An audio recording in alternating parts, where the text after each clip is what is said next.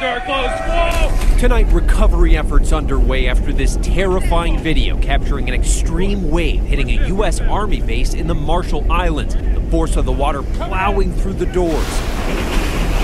Another wave rushing in, taking out the windows.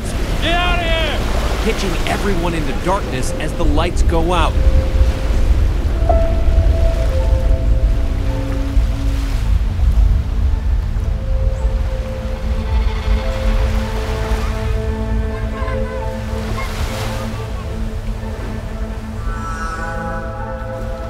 We're literally in the middle of the Pacific Ocean, somewhere between Hawaii and Australia, and we're really looking at the effects of climate change as they happen.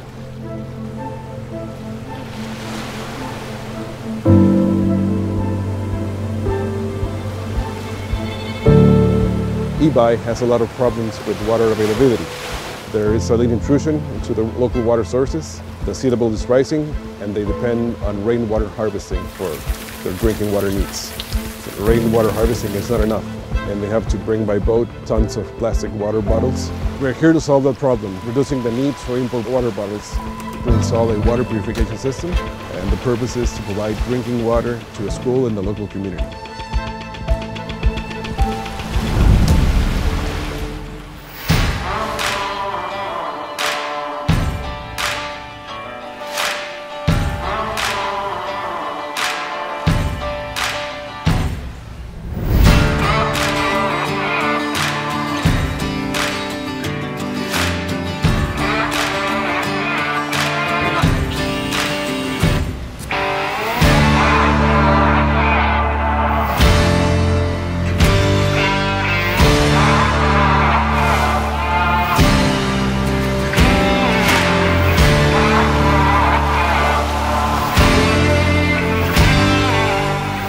The benefit to our system versus a traditional reverse osmosis and or desalination system is that we're able to capture 99% of the water that's coming in. Of those 1,000 gallons, we can convert the 1,000 gallons into drinking water. If that water were to be processed through a reverse osmosis system like what they're doing for the majority of the island, we would lose at least, in the best scenarios, 30% of the water, and we're able to turn that into clean drinking water for the community to have.